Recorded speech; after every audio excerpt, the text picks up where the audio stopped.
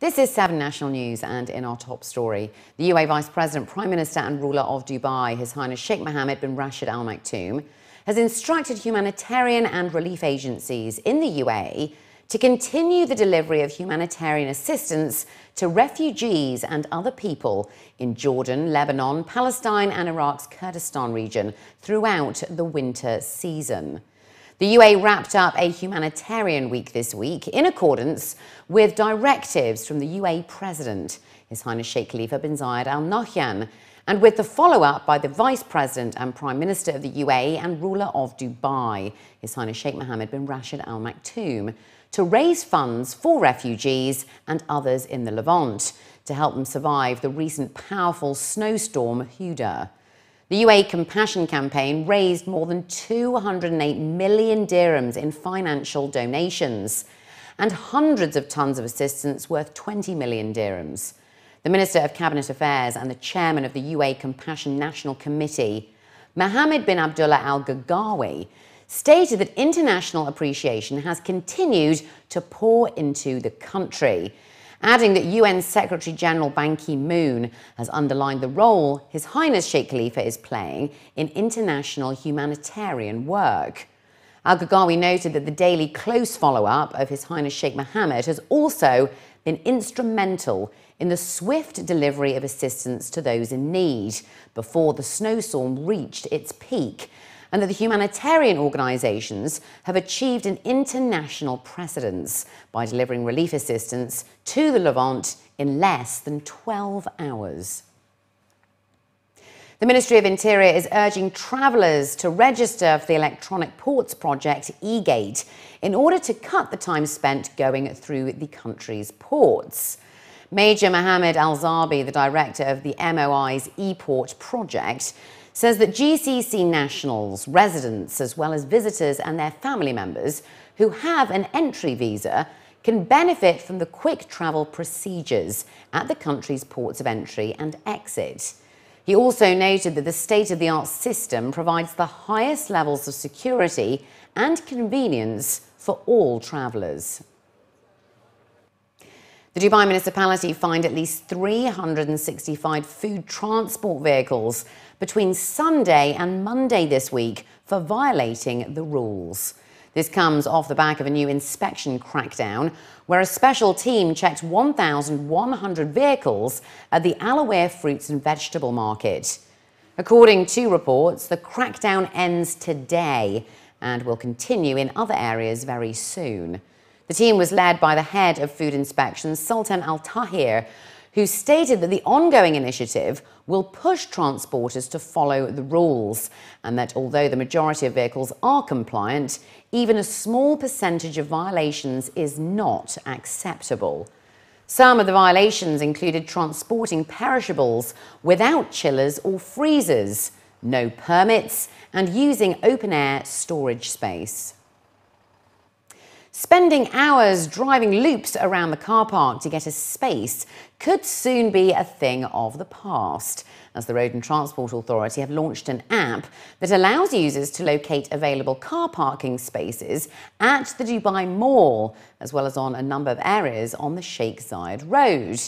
The RTA announced at a roundtable on Wednesday that the updated version of the app, which was introduced by the RTA in September 2014, is available for download on the Android platform, which they are hoping will also encourage private spaces like shopping malls and hotels to incorporate their parking facilities with the RTA app. Mayther bin Adi, the CEO of the Dubai Traffic and Roads Corporation, stated that the app will not give the exact location of free slots, but instead will give details of available parking spaces in different zones through colour coding. Parking sensors have also been installed using automatic number plate recognition systems. Officials added that the update will take effect on the iOS platform in about a week's time, and that using the app will also be free of charge.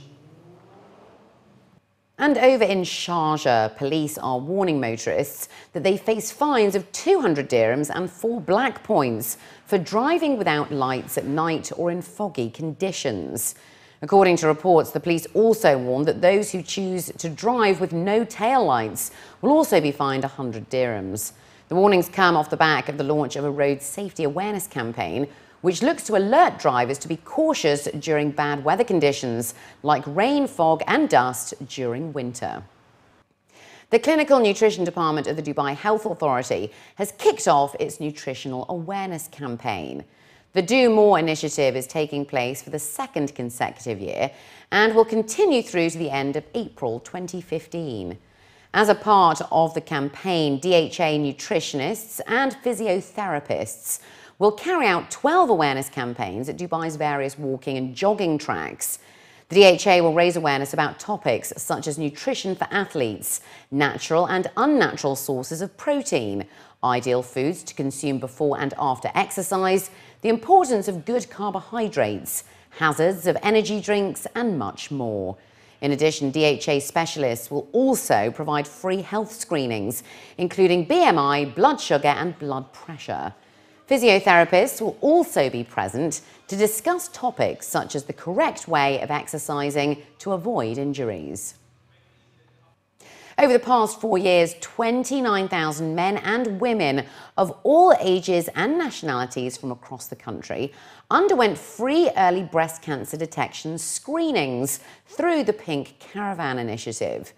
The UAE's breast cancer awareness drive by the Friends of Cancer Patients charity provided the free screenings to 22,418 women and 6,531 men of all nationalities, including 10,082 Emirati women and men and 18,867 expat residents.